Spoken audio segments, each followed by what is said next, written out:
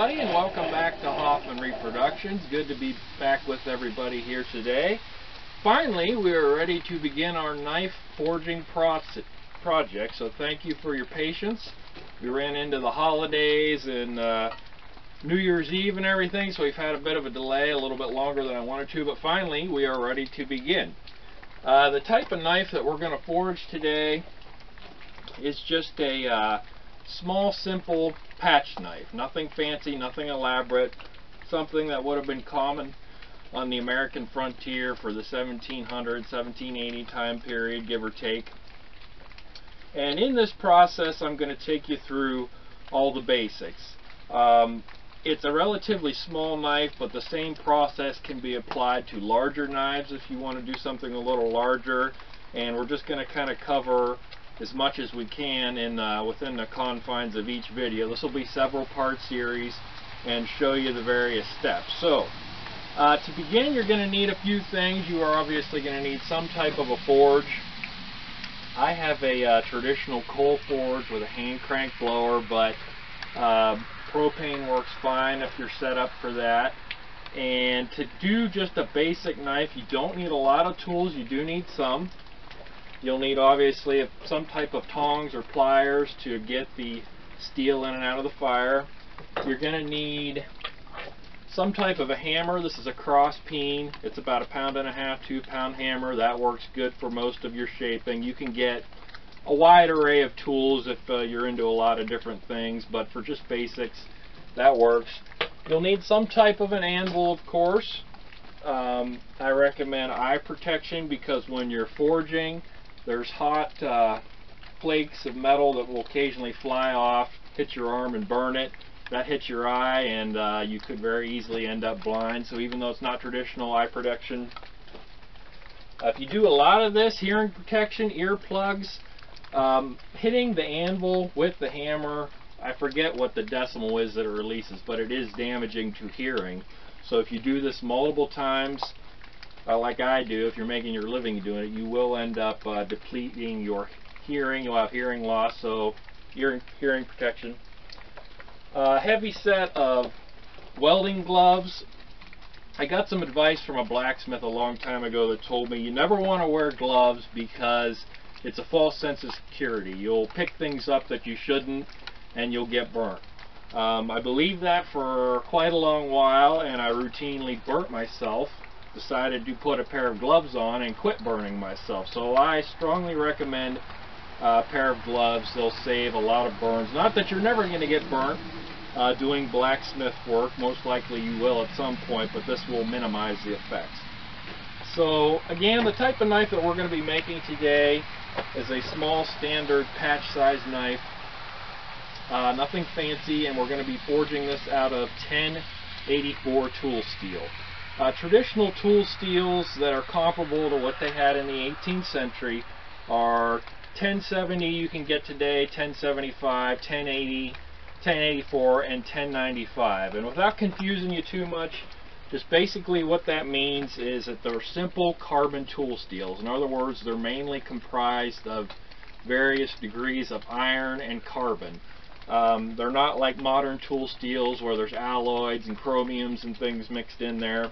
It's just those two basic elements, and it's comparable to what they had in the 18th century. It's superior in as much as the refining process today is a lot better than the 18th century, but the makeup is basically the same, which if you're after a historically correct piece, you're going to want to stick with those steels. If you've never done this before, the lower carbon content, the 1070, the 1080, I would recommend that because it's a little more forgiving. In other words, you can be a little off with your hammering and your forging and your heat treating and not have as many problems. But if you up the carbon content, you have to be more careful with various things or you end up with problems. So what I've got here today, I believe this piece is 1084.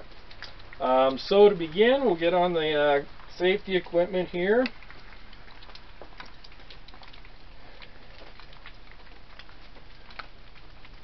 And another thing, don't be afraid to pull your steel in and out of the fire to see what the temperature is. It's kind of an old wives' tale that the sage old blacksmith knew when to pull the metal out. You do kind of develop a feel for it, But even though I've forged hundreds and hundreds of blades, I still pull the steel out when I think it's getting close and check it. Don't be afraid to do that as often as you want, because if you burn high carbon tool steel, you will ruin it. That's something to bear in mind. You don't want to forge at too high of a temperature, kind of just a nice bright orange color, and you don't want to forge at too low a temperature into the reds, because if you forge at too low as a temperature, you're going to put stress fractures and crack in your blade. So we'll cover that as we go on. But first thing, we're going to go ahead. I've got a little piece in here, and we're going to start heating it up. Okay, so we got that upper temperature. We're just going to start hammering on the cutting edge down, drawing this blade out sort of like an elongated triangle.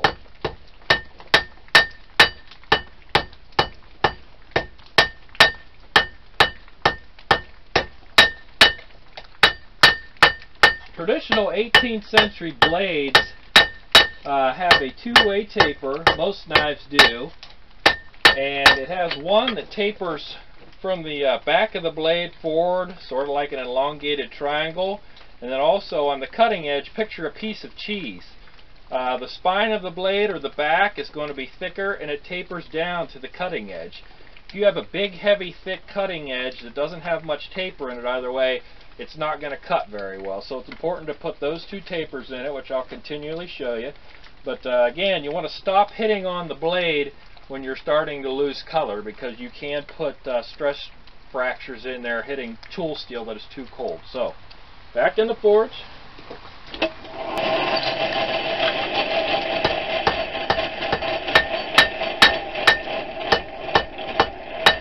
And this process, of course, varies depending on what shape of a blade you want, that you really can't describe. It's something you've almost got to just practice and get good at. There's various ways that you strike the steel, different angles that will produce different shapes of the blade, all depending upon what you're trying to go for.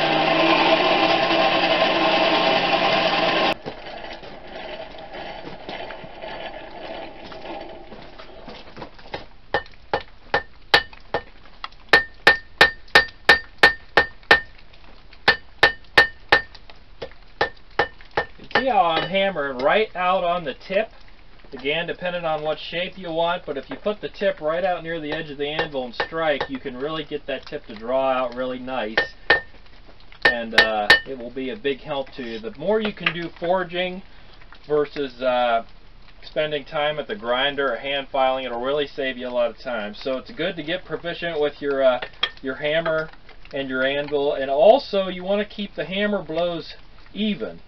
In other words, if I do half a dozen strikes on one side in a certain area, you want to flip it over and do the same thing on the opposite side. That's going to pay off when you start shaping and when you get set up for your heat treatment. If you have a lot of uneven hammer blows, if you're forging the steel at too high a temperature, too low a temperature, you're really asking for trouble. So it's, again, it takes practice to get good at all those things, but it's just something to bear in mind as we go on.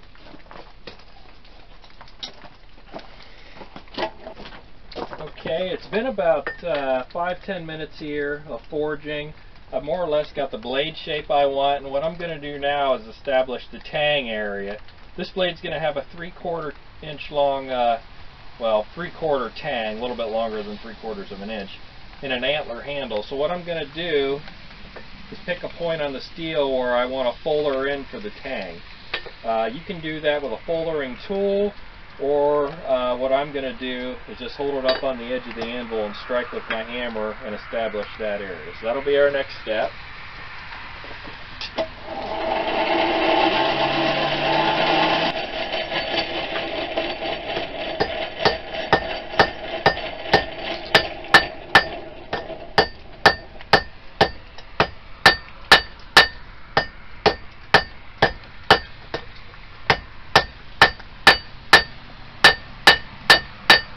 Okay, we got a rough outline of where it's going to be. Now we'll refine it a little bit on the next heat.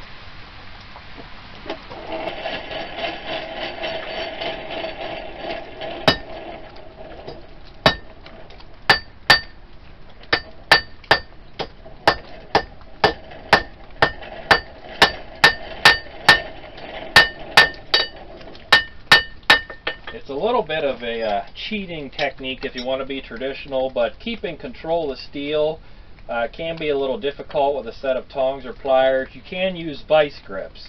That makes it so you don't have to keep the blade firmly clamped with one hand, which can get fatiguing as time goes on. So that is one little thing you can do if you're doing a larger knife blade and you're going to be forging for a while.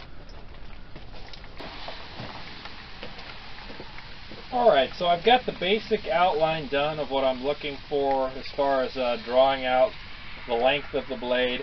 What I'm going to do now is forge in the bevels, and again, the spine is the thick portion and we want it to taper forward to the cutting edge so that it's a good cutter. So I'm going to put it back in the forge and we'll get started on that.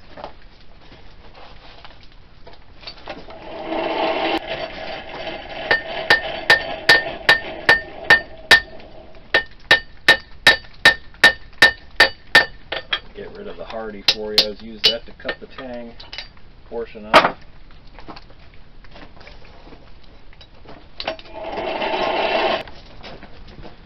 One thing you may notice when forging the bevel into your blade is that steel tends to want to curve upward when forging a knife, when forging that bevel in. And the reason for that is the metal is thinner along the cutting edge. If that's where the force of your blows is directed, that will generate an upward curve, which is good if you're doing something like a butcher or a trade knife, something like that, but with certain knives you don't want that to happen. There's a few different ways you can overcome that problem. Some knife makers will take and put a reverse bend in the knife before they forge the bevel in, which is basically just putting the blade over the edge of the anvil and strike down so that it looks like a banana facing down, and as you forge that bevel in there, as the blade straightens, it will be the desired proportions along the back and the straightness will naturally occur. If you don't want to do that, just periodically flip the blade over on its spine and hammer along the cutting edge, and that will drive it back down to flat. You need to be careful though that you don't strike too hard, because you can indent your cutting edge, which is the reverse of what we're trying to do here. Some knife makers will take a piece of firewood or baseball bat, and if they're going to straighten it, strike with a piece of wood, and that will minimize the damage on the cutting edge. So just one little thing to be aware of.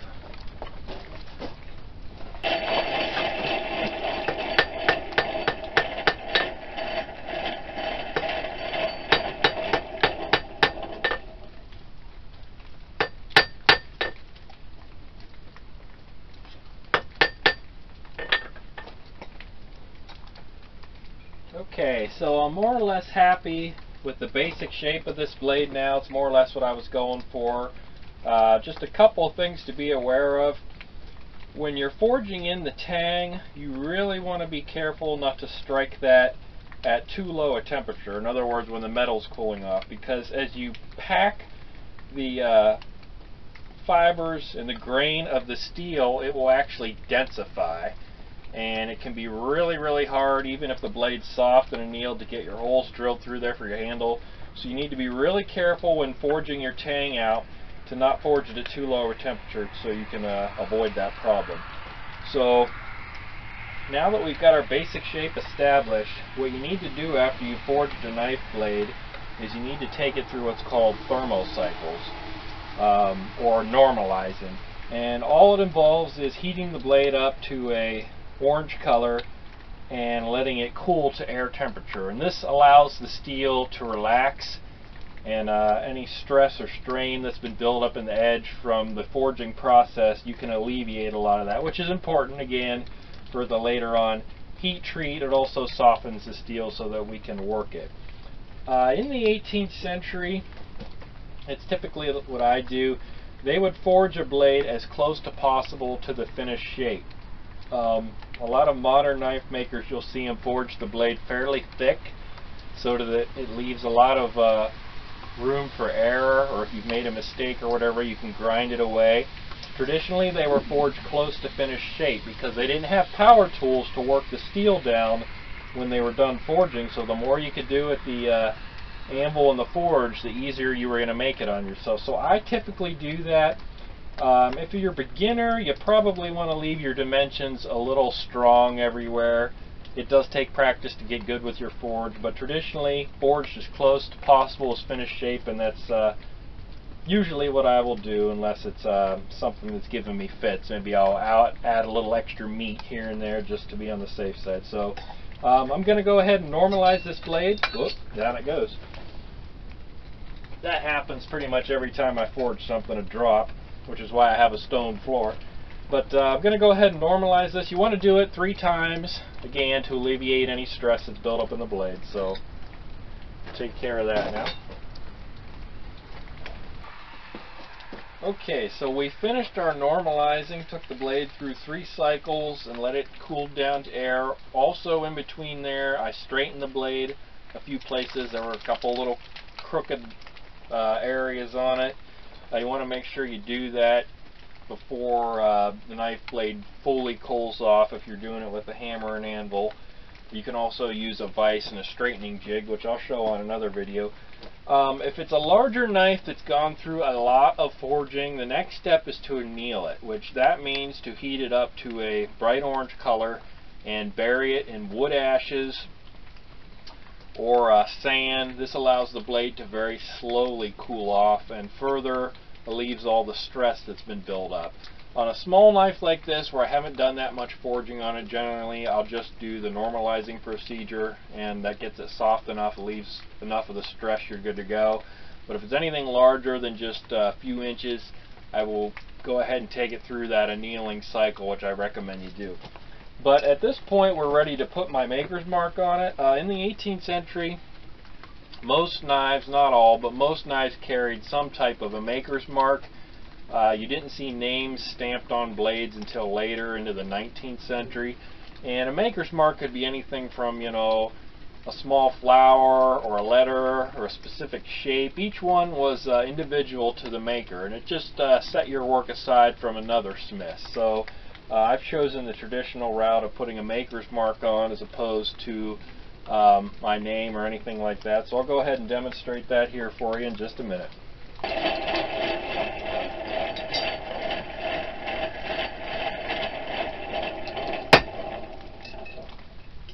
And typically you have to straighten the blade out just a little bit, because that blow, especially if it's on a thin knife, will bend it just a little bit.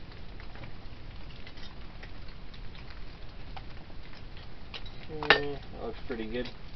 There's been some debate about which side you should stamp a blade on that's replicating one from the 18th century. For trade knives and such, a lot of people argue and say that it should be stamped on the left side because a lot of originals are.